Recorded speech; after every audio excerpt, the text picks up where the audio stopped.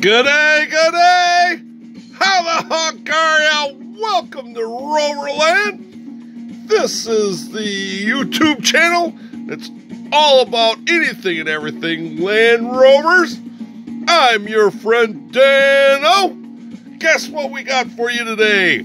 Yeah, one-up Wednesday, and we're going to talk about this little bugger right here. Bam! As you guys know, I've been kind of going through my Corgi toys, the Land Rover 109 wheelbase, and so you can check that out. We're going to check that out up here, or at the end we'll have, you can go to the playlist, Corgi playlist. Yeah, so anyway, so what do we have here? We have the number 357. Now, kind of the same basic thing.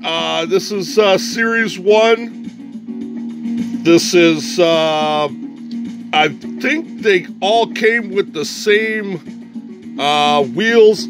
I believe this came out in 1964, 1966. So, and that was about it.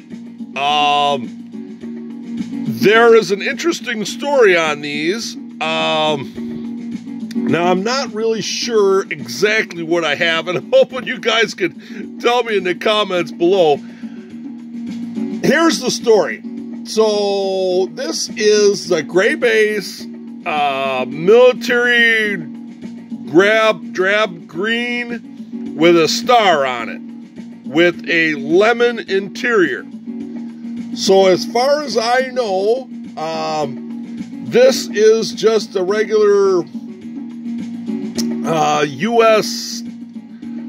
just a regular Corgi truck, Land Rover. This is nothing special.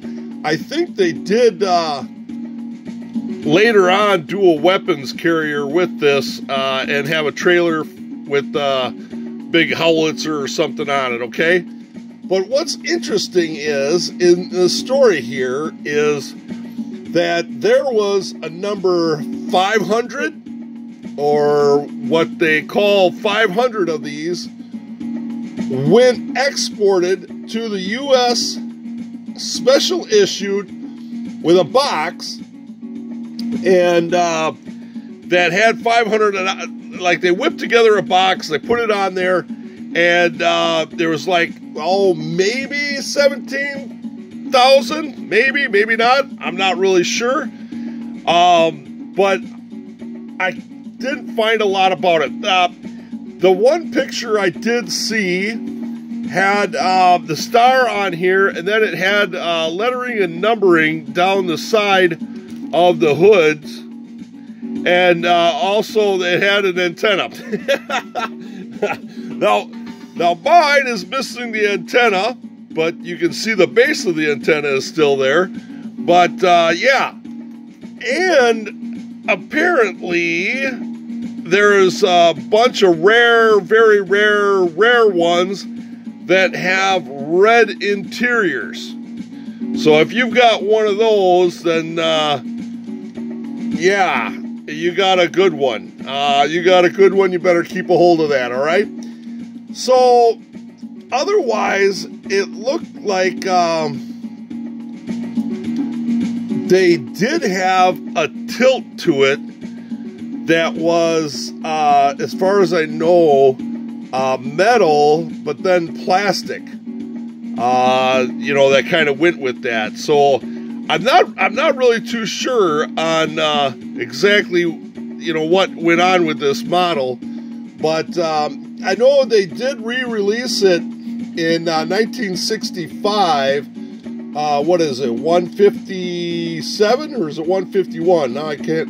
150. Oh, why am I saying one? The 357. Yeah, they did release it again later on, 65 with that. So yeah, now mine has got a steering wheel that's loose running around. You can kind of see it there.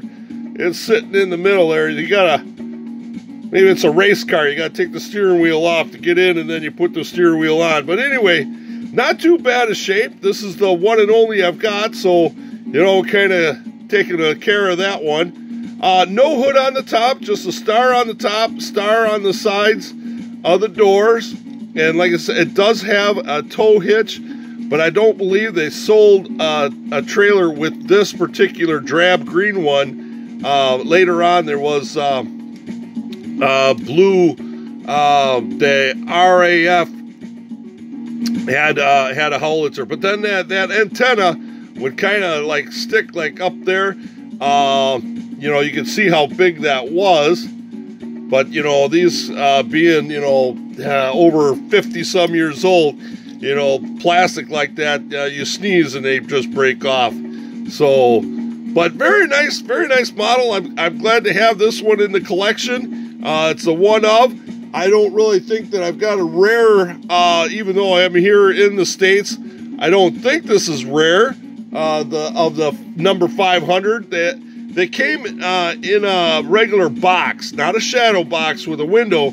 It was a regular box, and on the end of it, it was a circle with the 500 stamped on the end. I've seen the pictures. I've seen the pictures on the Google. So if you want to see some pictures of that, go over there and Google, you know, the Corgi number 357, which this is, and then, you know, they'll come up with the 500 will come up in that search there, and you can take a look.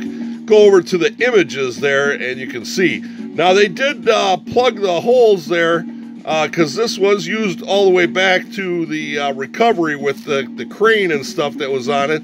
So they did not have the holes punched in the sides there, but you can see where it had the outlining, you know, for the hole. But, yeah, very nice, very nice. Most of them I saw, you know, didn't have a tilt on them, but I believe they did come with canvas-looking tilt. Yeah, metal at first, and then plastic. So now I do every once in a while I go over to these guys here, and I'm not really chesbros.com, not really sure how they say it. They don't sponsor me or anything. I go over there and take a look at it. Now, they said 08 to 014, these were calling for $140 to $160 at that time. Then 2015 to 2020, they went up to like $200 to $220. So, yeah, and I'm assuming those are mint in the package or have the package. Now, I'm sure I bought this on the internet, and I didn't pay a lot of money, but no over $100, that's for sure. Probably less than 10, but and that's shipping included. But a really nice example. I really like that. I really like that. It did some detailing with the lights, but the grill is you know, the drab green, not painted on the bumper. So really nice, really kind of cool. I like that.